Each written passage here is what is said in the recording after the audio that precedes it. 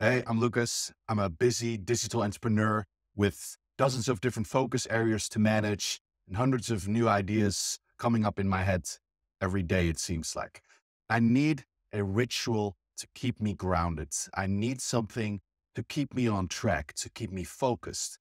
That is exactly what the weekly review does for me. And in this video, I'm going to walk you through my process for the weekly review in TickTick. Disclaimer, I'm not saying in any way that my way is the best way, let alone the only way.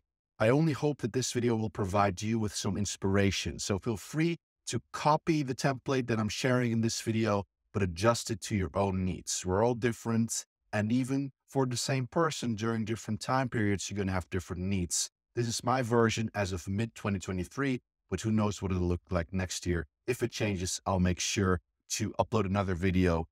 So if you don't want to miss that, hit subscribe. And now let's dive right in. We're looking at a dummy TickTick instance here. We're going to focus on tasks because that is the format I use for my weekly review. I don't create a separate list for it or anything. It's a task with subtasks.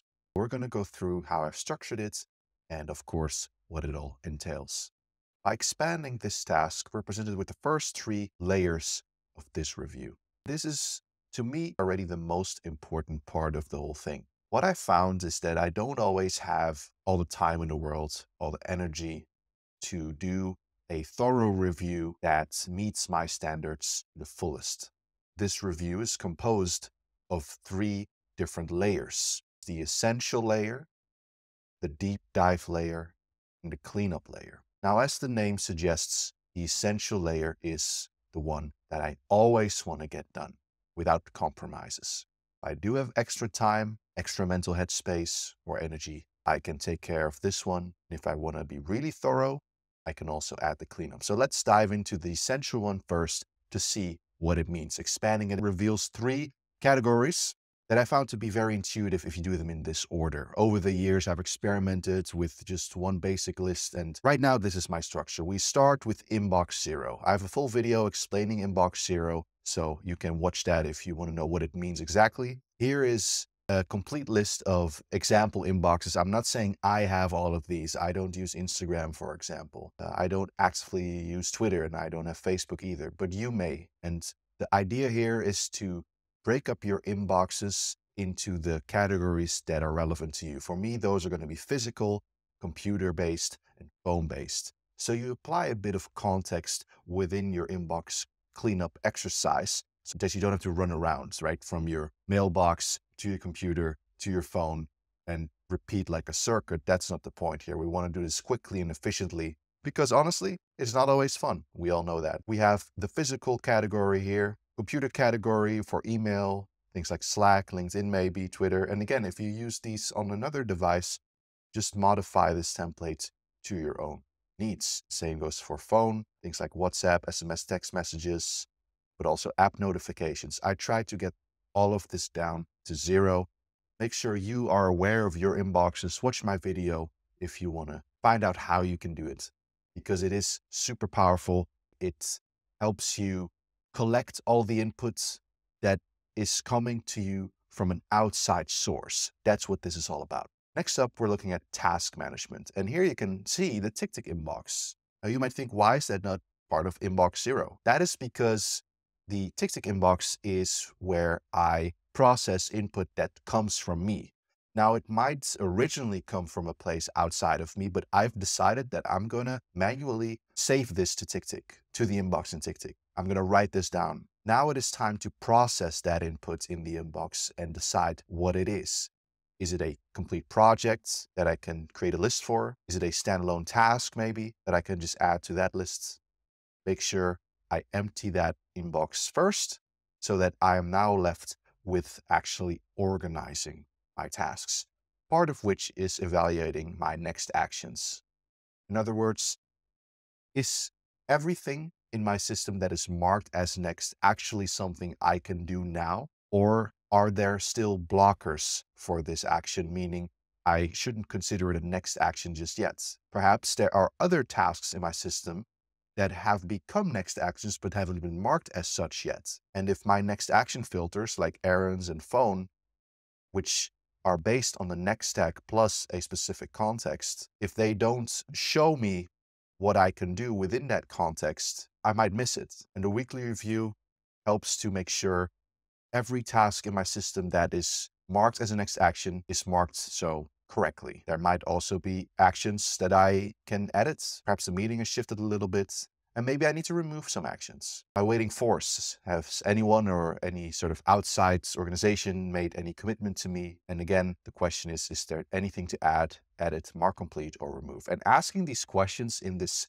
format to myself really still helps. Even after all these years of doing it consistently, I still find it helpful to have the prompt. Now, of course, if you feel like that's unnecessary, you can just name it waiting for. Again, it's all up to you. And then lastly, we have projects. Is the next action visible from within the project view, so to speak? Anything to mark complete there. Archive a list if a project is complete. Maybe postpone a project to the backlog, or the not now or someday maybe list, whatever you call it. Or again, whether you should remove something. And lastly, we have time management. The first portion of it being the calendar. I use the weekly review to prepare for the upcoming week, to check if all the calendar entries in there are correct, to add any, for example, if I want to schedule my gym sessions around my meetings that I may have. Speaking of those meetings, are they all definitive?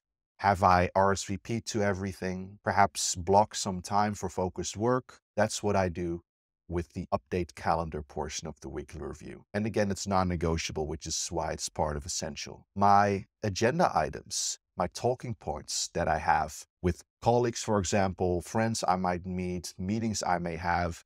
And you could argue whether this is part of time management or a standalone category. Make of that what you will. I've decided to put it here partly for efficiency and partly because having an agenda that is well prepared really does help to shorten meetings as opposed to having them sort of free form and they become very long-winded. We've all been there, and this helps to avoid that. And lastly, the reminders. So is there any task in my system that I want to get a reminder for, perhaps before the due dates, perhaps a location-based reminder as well?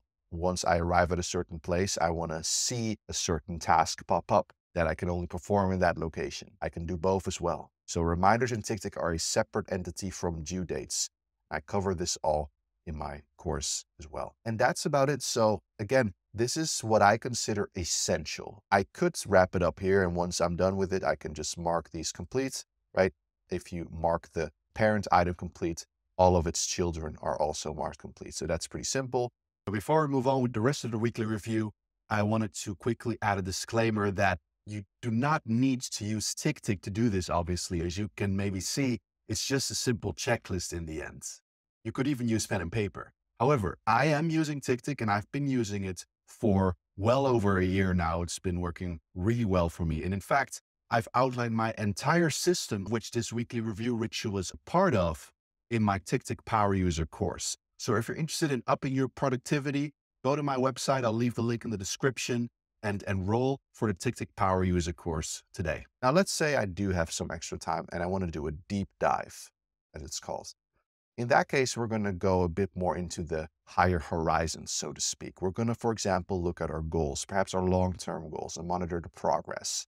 If we are able energetically or time-wise to sort of zoom out a little bit, take a higher perspective, this is one of those things that I would want to do. Look at my goals and see how I'm progressing.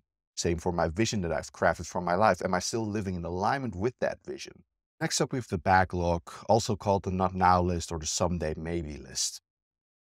And in this exercise, what I do is I just quickly scan through the backlog, see what's in there, and ask myself, is any of this actionable now? Can I turn this into an active project or next action that lives in my system, as opposed to having it just sit there as a postponed item, if you will? But not more than that. We're not going to ask ourselves another question then, is this actionable? And I'll get to the difference in the last section of the weekly review here. Secondly, we have the personal wiki. Is everything in there still correct and relevant? Anything that needs to be rehearsed, perhaps? Speaking of rehearsing, that is something I elaborated on in the video I created before this one. So check that out if you haven't seen it yet. And you can also use it to rehearse your book summaries, for example, right? If you want to make sure that this information sticks. Context to all the tasks in my system have the correct context assigned? Do they even have a context assigned? That's a helpful question to ask to make sure you don't miss any tasks. You can do so by going through your tasks from the list here, and also use the all tasks list, which I actually have invisible at this point in time. So I'm just going to quickly boot it up here by going here and selecting show under all. Now I can quickly go through tasks and see if they have a context assigned to them, and if not, do something about it if I think that's necessary. So that's the deep dive. Now, if you have even more time and energy available, we can look at the cleanup, which is mostly digital in this example. The first part of it being composed of audits. This is where you don't just ask yourself, is everything in here actionable, yes or no? But you also take time to deliberate whether something is potentially deemed permanently irrelevant and remove it, or perhaps to reorganize the lists or break it up into multiple lists even. Because I know, and perhaps you recognize as well, this list can become a bit of a dumping ground. And that's a risk you don't want to take for too long, because then you just kind of postpone everything into a sort of black hole that you never look at. And this exercise helps to address that, to make sure that the backlog, the not now, the someday maybe list is not just a dumping ground, but a place that is revisited regularly. And sometimes relevant items are found and pulled out of there, but that's not going to happen if you've never cleaned it up in 2 years. That's why I do want to tackle this at least once a month, ideally. Same goes for the personal wiki, basically. Instead of just asking yourself, is it something I need to rehearse, for example, just go ahead and remove something also that's permanently irrelevant. So you take that extra step. And lastly, that is true for context as well. So you don't just look at, do all my tasks have context and are they correct? But you also look at all the context you have inside of your system, you can do so here, and seeing whether they are so relevant. And a big red flag is if there is no task for this context, and there hasn't been for a while. You can then either rename or rearrange or remove it as needed. And the same goes for other types of contexts. Like what if you no longer use energy labels, or whether reference labels need to be changed. This helps to keep your system clean and prevent clutter. So that's the audit of the system itself.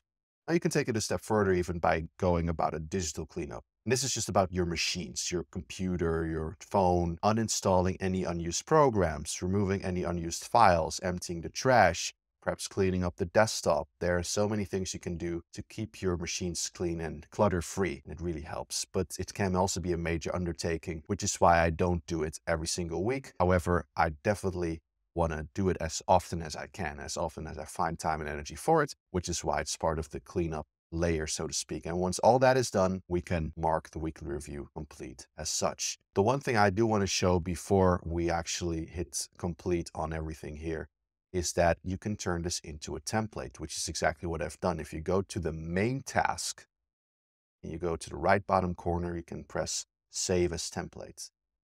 Give it a name and you hit Save. And once you do that, you can create a new task from anywhere. Select Add from Template. And here it is, the weekly review we just looked at. You have a new one right here.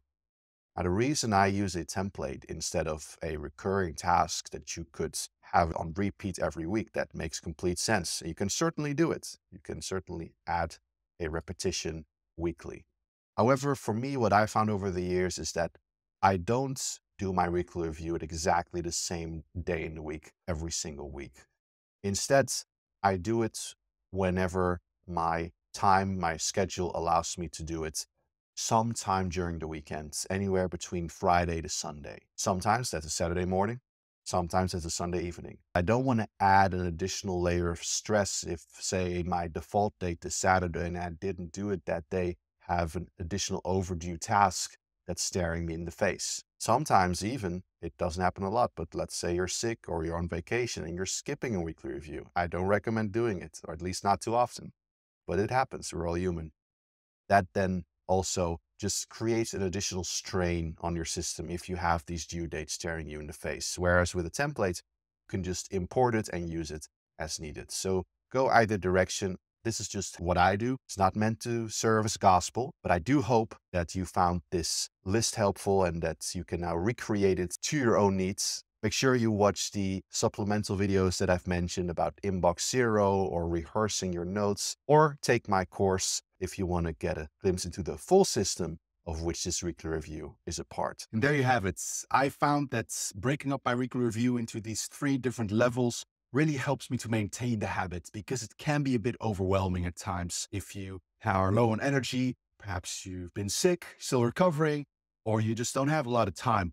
Making sure that at least the essentials are covered is what's helped me stay on track with my focus areas, making sure the important stuff gets done. And in the end, that's what it's all about. Leave your suggestions for the weekly review in the comments. I'm really excited to hear from you guys how you're doing them as well. And we can then learn together as always. So thank you for watching. Make sure to modify this template to your own needs, and I'll see you in the next video.